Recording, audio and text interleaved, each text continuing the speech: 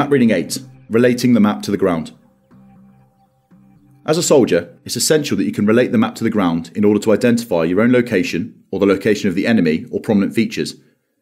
To be able to relate the map to the ground, you must first orientate your compass to the map, as previously shown in Lesson 7. Once you've completed that, everything you will see in your field of vision should be reflected in the area of the map you've identified. To remember the principles used to relate the map to the ground, the Army uses the mnemonic DD CRAPS. When the map is correctly orientated, then the direction on the ground will match the direction on the map. This is shown by seeing a church spire and monument circled in red, which are shown on the map, also circled, with arrows from the thick red line which denotes the location you are viewing them from. Distance.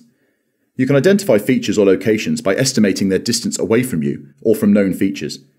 Using the methods taught to judge distance and remembering that each grid square relates to 1 kilometre on the ground, it can assist you to work out how far away you are from the building featured on top of the ridgeline, circled in red.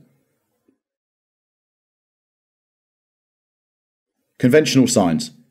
Map knowledge of conventional signs will help you identify features on the ground. For example, the church spire and railway circled here are clearly denoted by their map symbols featured on the map. Relief. Identifying the patterns of relief features on a map enables you to recognise the shape of the feature on the ground.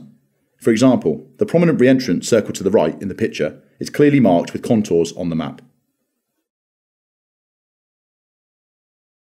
Alignment. If 3 or more features on the ground lay along a straight line in your line of sight, they are in alignment. This can aid in relating the map to the ground and is particularly useful if features lie in a direct line with your own position, as shown in the picture and on the map. Proximity.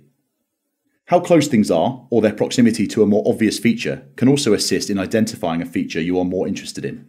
If we wanted to figure out where the kink in the road is, circled to the left of the picture, we know it is close to the 3 circled buildings, and from that we can identify a likely kink in the road in close proximity to 3 buildings on the map as shown. Finally, the shape of features.